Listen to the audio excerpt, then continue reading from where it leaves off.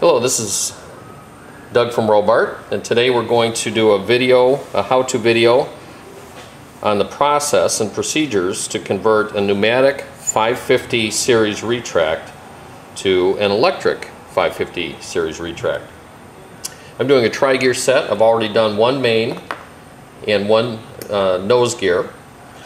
The tools that you'll need for the job are a number 10 Torx driver, a pair of needle nose pliers, a Sharpie, and then a snap ring pliers.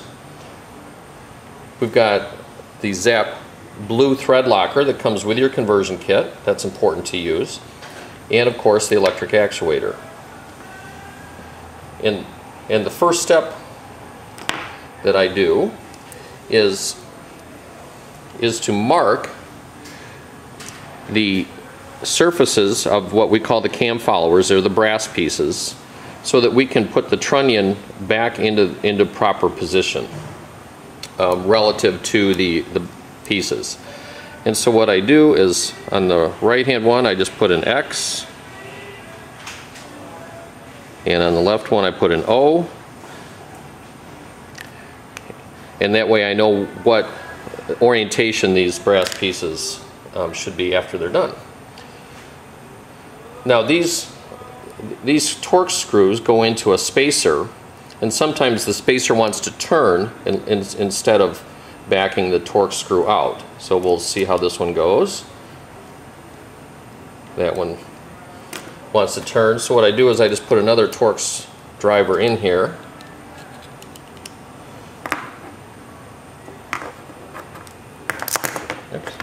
And then that just allows me to get that started.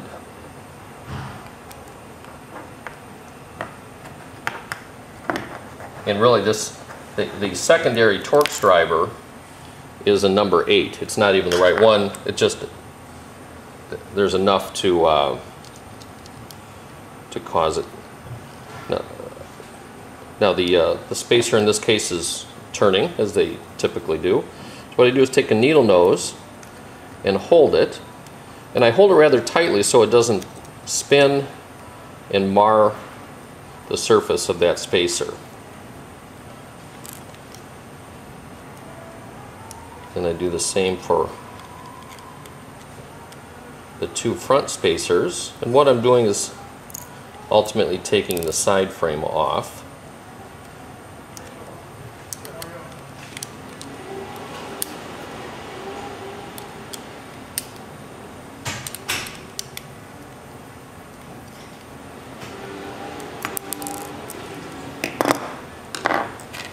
And then here's where you use the snap ring pliers. There's a little snap ring right here that holds the pivot pin on, and you just expand that. Oops. Expand that and take it off. And the pivot pin slides out. The frame will come off, pivot pin will slide out.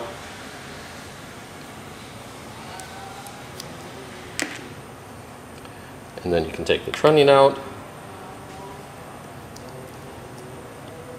And then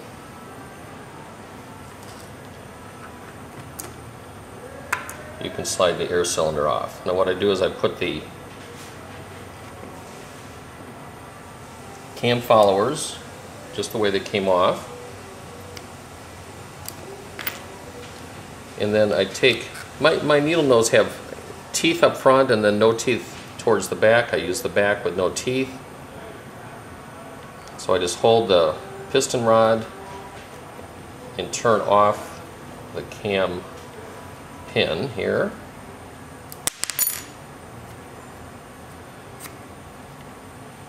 And put that aside. The cam pin I just thread onto the electric actuator. And I just make sure there's no thread locker in there.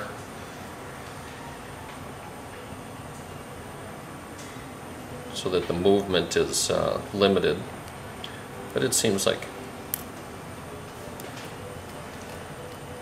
that it moves fine up and down the jack shaft. Okay, and then you put the cam followers back exactly as they came off, because when we build this gear, there is some hand fitting of the cam follower and the teeth and the trunnion. So that's why it's critical to get that back. Now this spacer we will not use, because the screws will go directly into the electric actuator. So this we just take off. Oops. And then that spacer will not be used. You can just set it aside. Alright, so we're ready for the assembly process with the new electric actuator. And this can be done in a variety of ways. What I do is I hold the cam followers so they don't fall off, and then I just put one of the screws in here just so it all stays together for me.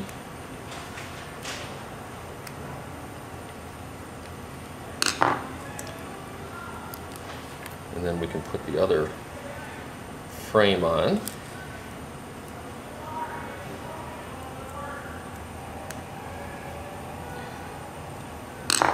And these I did not tighten.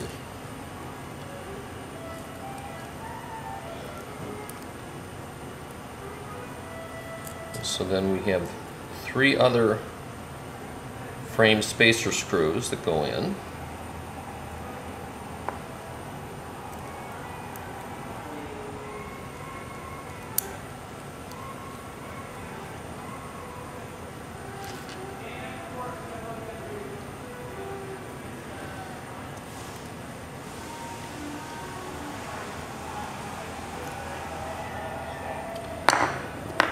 Now in these,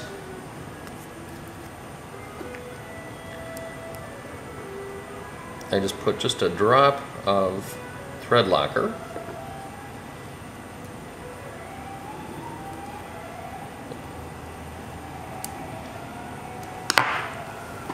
And even a drop is sometimes just a little much, but that's better to have slightly too much than not enough.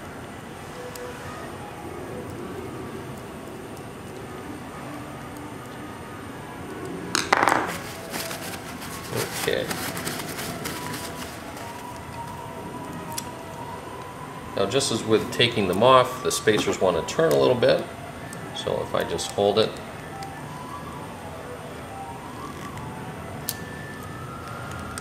tightly so it doesn't mar the finish of the spacer, and then just snug up these screws. These have to be snug, not overly tight. And I do the same thing here.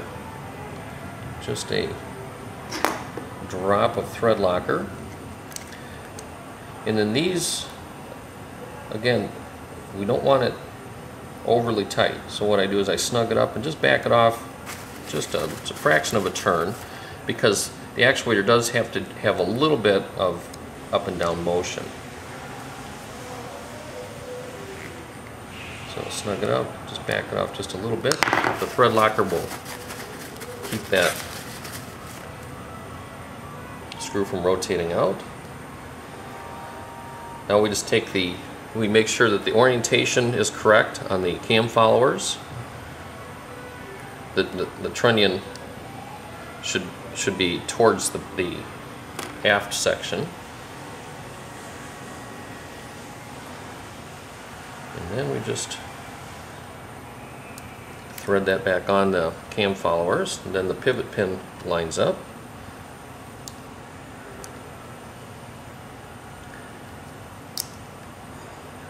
And then just put the pivot pin back in. Sometimes it just takes a little jiggling around to have the holes all line up.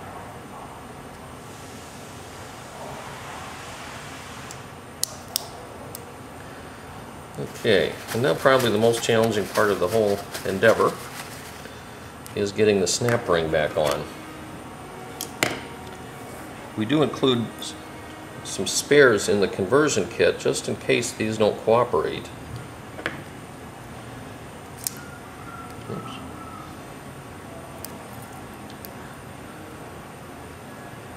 That seemed to cooperate just fine. But just make sure that they're seated all the way down. And then we are converted. So I've got a little testing fixture here, or testing device.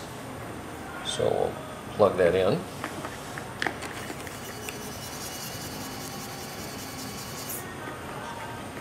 And just check for proper movement. You can do this with your receiver, electric retract controller, and a battery.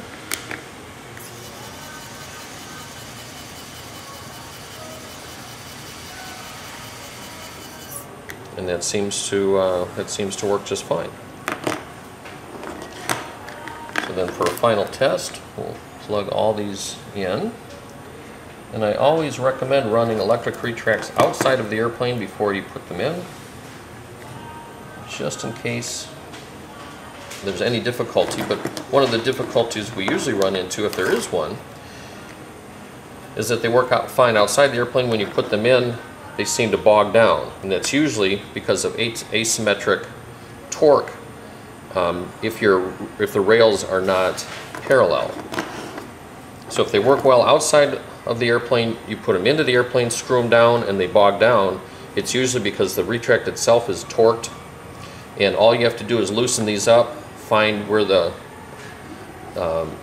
it's not symmetrical, and shim it with some washers. So we'll try all three of them.